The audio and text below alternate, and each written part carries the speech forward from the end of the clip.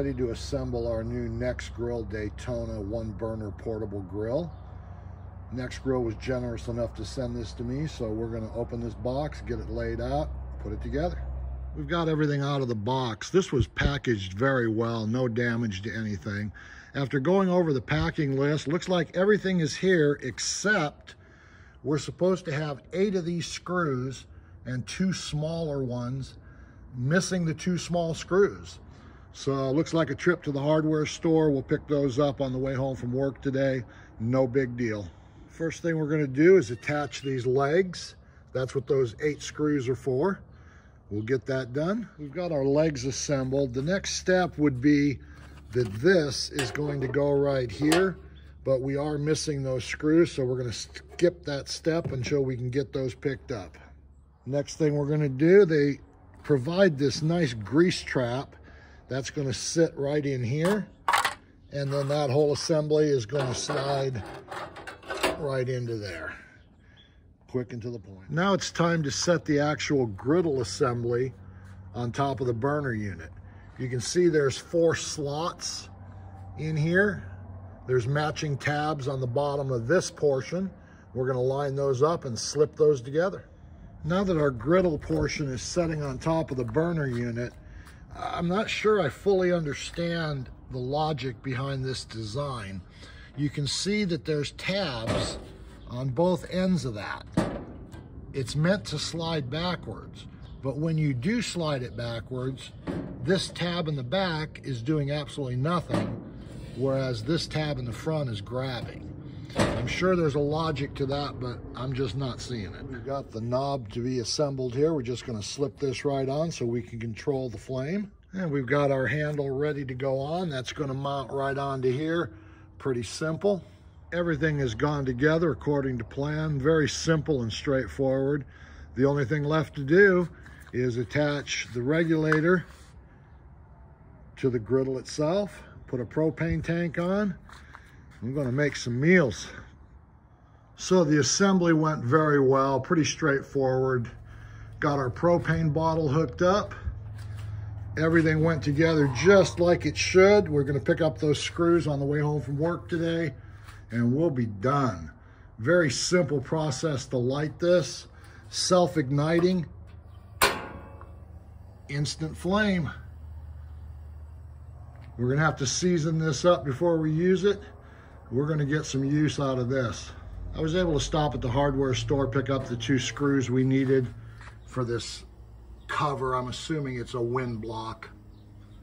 Got this fired up. We took some hot soapy water to this griddle. That'll be the last time it sees any soap. Just wanted to get any of the factory oils off of it. They say it's pre-seasoned. We've got it fired up on high right now. We're going to hit this with some oil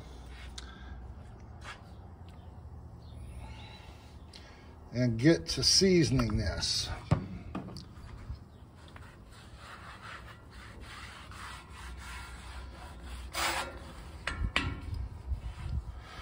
Just a lint-free rag. We'll get this a good coating. We'll do this 3 or 4 times until I'm convinced it's seasoned properly. So we'll get this started and get it finished. We'll get back with you. So this has been oiled 3 different times now. We're just burning it off. I'm gonna take this opportunity while it's on high to get some readings, see where our hot spots are. We'll start off dead center. Well, that'll sear a steak for sure. Move up to the corner, drops a little bit. Left center, very warm. And we get to the front left corner, we're just under 5. Move over, still same. Now this side seems a little warmer. But boy, we can sure tell where the fire is under this thing. Dead center, we're at 610, 597. Move over where that burner is, 625. Other burner, 650. So I'll let this cool down. We'll crank it down to medium, get some readings. Just try to get a sense of where we're at with this. Planning to do some cooks on it tomorrow, so it'll be nice to know where the hot spots are. So after we got this all seasoned up, I went through the dial settings, took some temperature readings. It's pretty consistent. I do like the fact that I do get some cooler areas up in the corners. It'd be nice when things are done, but you don't want to overcook them. All in all, I'm impressed, guys. It's small, but it's deceptively small. You can get a lot of food on here from what I'm seeing. We're gonna find out tomorrow. Ease of use is great. Went together just like it should. Very, very simple. We're gonna get a lot of use out of this. Shout out to Nexgrill. You guys did a good job on this. Gonna make a great camping stove. Personally, I'm gonna use it for my morning breakfasts and lunches. Usually it's just my wife and I, and more often than not, it's just me. So this is gonna be big enough. Do me a hearty breakfast, a nice lunch.